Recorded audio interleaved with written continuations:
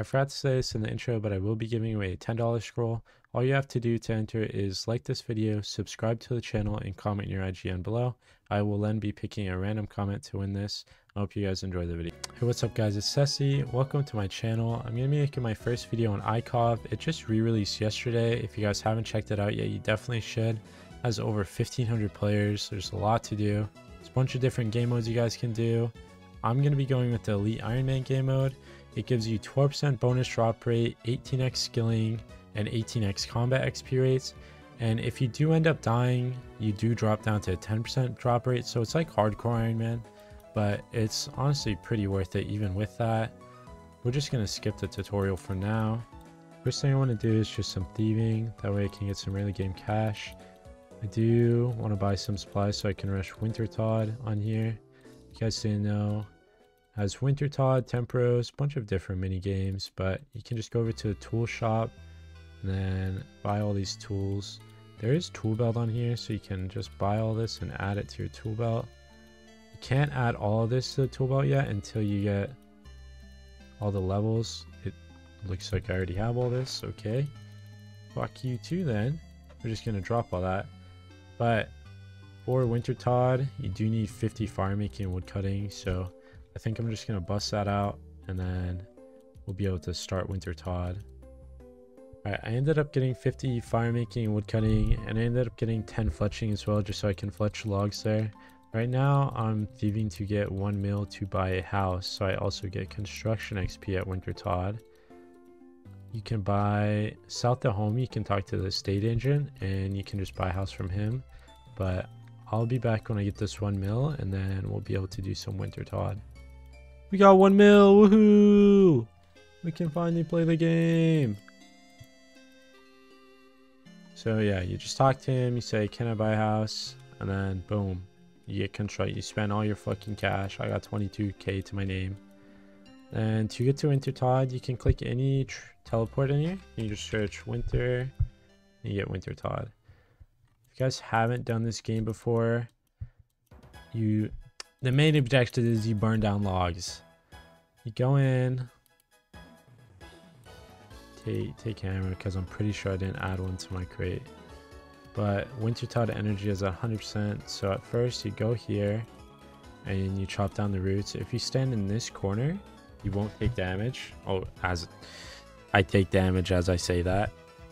But snow falls, and if the snow lands on you, you take a bunch of damage. I also forgot to bring food, which is a dumb thing since I'm an elite. But you cut these logs and then you can click craft on them to fletch them into kindling, which you can burn in. Dude, this is a 4th Ellie I've seen in less than 10 KC all day.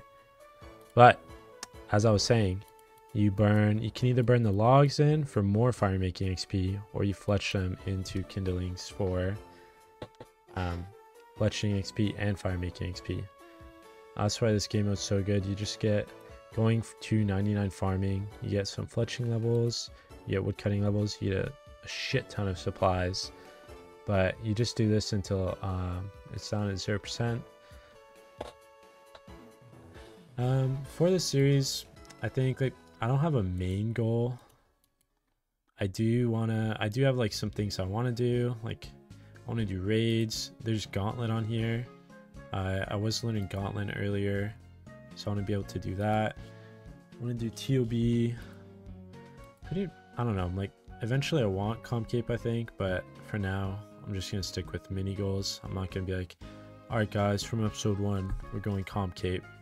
So right now I'm kind of just getting my stats up overall, just playing the game.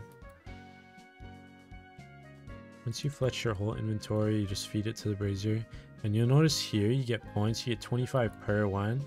To get loot from here, you need to have at least 500 points to get a crate. And I'll be back when the game ends so I can show you guys the crate, but you do get fire making XP like when it goes unlit, and then sometimes the brazier breaks and you can get, that's where you get construction XP. But you kind of just cut logs and burn these the whole game. That's the point of the game if nobody's played it before. But I'll be back when this game's done and I have a crate that I can open for you guys. Alright, looks like the game's about to end. It's at 1%, all at 0. I'm just bringing my extra stuff. So you end up getting a supply crate.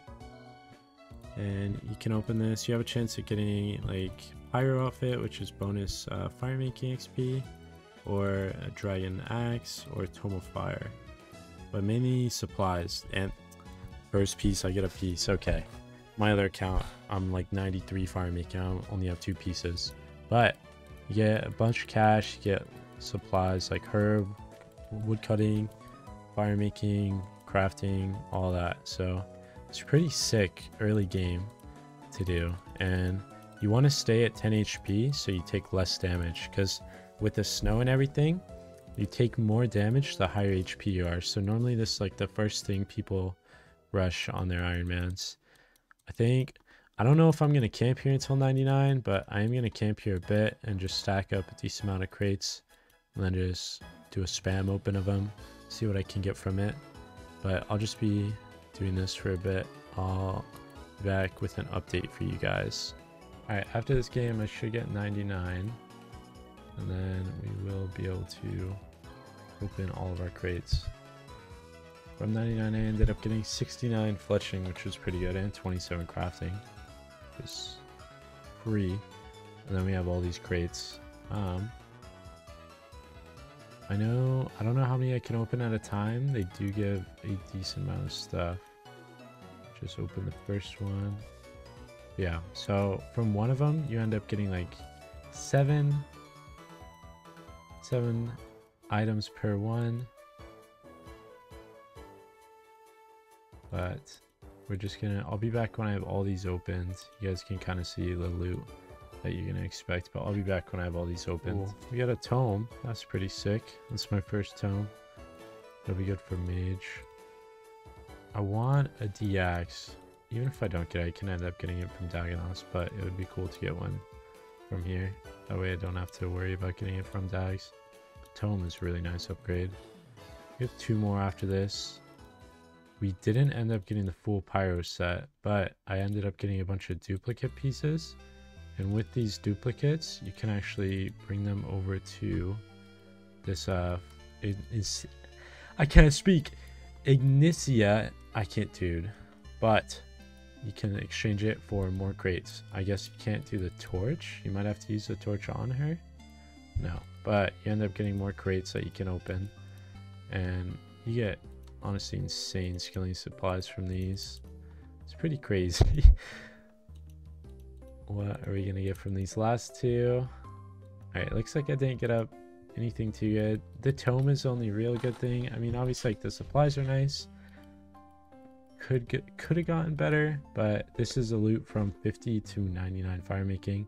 Obviously, it's different for everyone. You guys could get luckier, you guys could get worse luck, but this is what I ended up getting. And Winter is a really good thing to rush first if you guys are doing an Ironman, so I would advise doing that. Alright, with me getting 99 fire making, I am going to wrap up episode 1 there. I hope you guys did enjoy. I know it was just Winter Tog content, but I did want to rush this and get it out of the way in the first episode. That way I don't have to come back. I ended up getting a tome and a bunch of skilling supplies out of it, so I definitely say it was worth it. In the future episodes, I'm going to mix it up with PVM, skilling, combat, minigames, a bunch of random stuff, so I hope you guys do look forward to that. I appreciate you guys watching this video, and I'll see you guys in the next one.